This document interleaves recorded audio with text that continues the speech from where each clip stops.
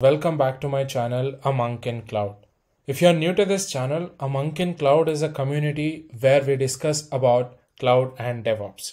In the last couple of videos, we are trying to build serverless web application on AWS. So this is the project architecture, and we have completed this part by integrating Route 53, creating DynamoDB table, and also we have created an IAM role for Lambda.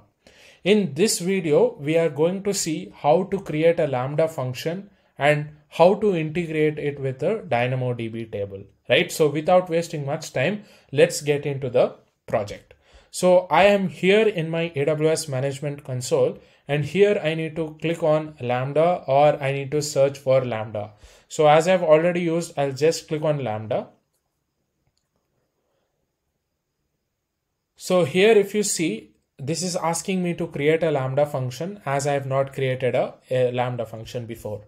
I'll just click on create function, and here it is asking me the function name. So what I'm going to give is the same thing. I'll just copy the same serverless project we have. Okay, so I'll just select that. Runtime, I'm going to select Python 3.8 because I'm comfortable with that. And in the advanced settings, go and enable the function URL. So you can use function URLs to assign HTTP endpoints to your Lambda function. Before we had to, use API gateway and all, but now they have simplified it by giving us an option to select or enable function URL. Okay, so auth type, you can just select none as of now. Basically, you are allowing Lambda won't perform IAM authentication on request to your function URL. Basically, the URL endpoint will be public unless you implement your own authorization logic in your function. Okay, so if you want, you can configure chorus later, cross-origin resource sharing, so that only the website that starts with monkincloud.tk can access this particular Lambda function, right? So you make sure you select these configurations and just click on create functions. So this is going to create a function for you. So let's wait for some time. So it is going to take some time to create a Lambda function. Later on, we can start coding the actual code for this Lambda function.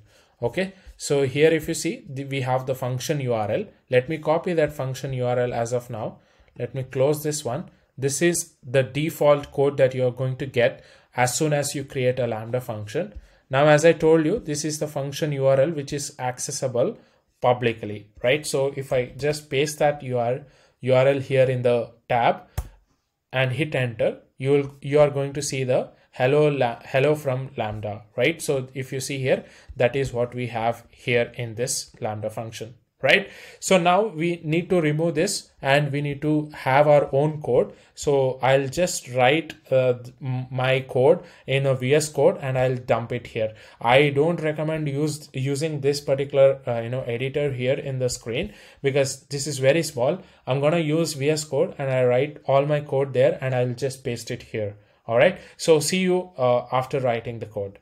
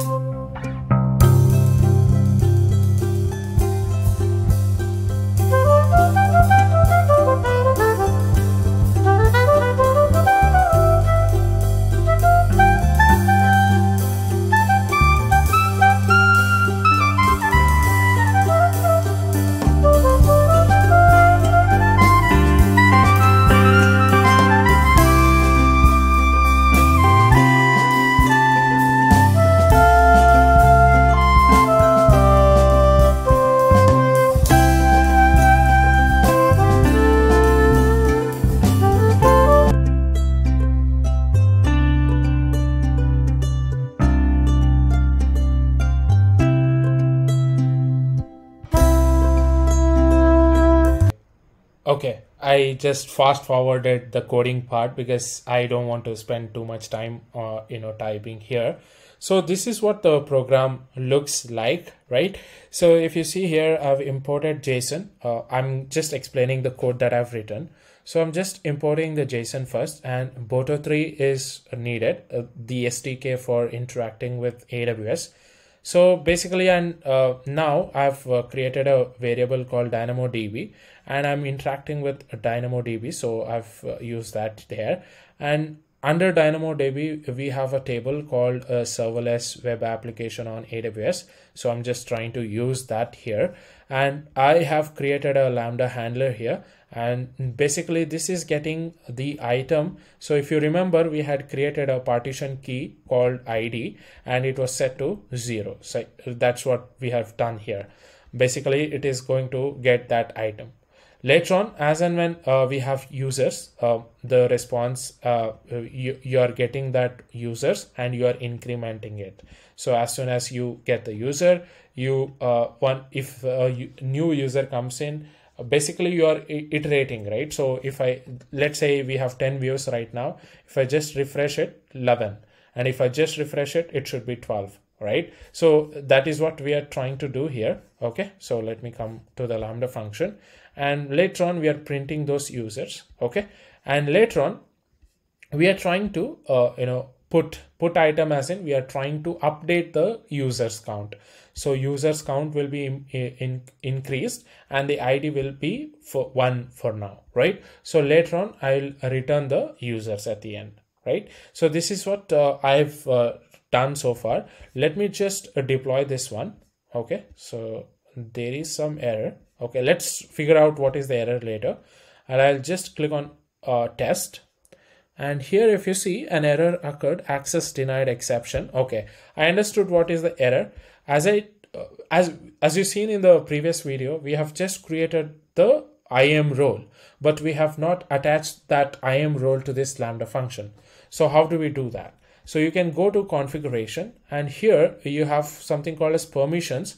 You can just select permissions and you can click on edit here, and you can come all the way down and you can see the Lambda function, serverless web application on Lambda or AWS. This is what our IAM role that we created, right? So this is the IAM role, and I'm just going to select that one. Okay, so I'll select that one and I'll hit save. So now let us execute this Lambda function again. So basically now okay, so the issue was here, if you see here in the DynamoDB table, I have used an item called views, but here I'm trying to use users, which is not going to work, right? So I need to change it to views here again. I'll just type in views, and here too, I'll just copy and paste it everywhere. Wherever we see users, I'll just paste it views. Okay, so again here, I'll make that as users to views. Okay, so I hope everywhere we have changed it. Okay, now let me just deploy again and let me test it once again. Okay, so you should be able to get the response. See, the response is 2. Initially we had the DynamoDB table views as 1. Now let me refresh here also.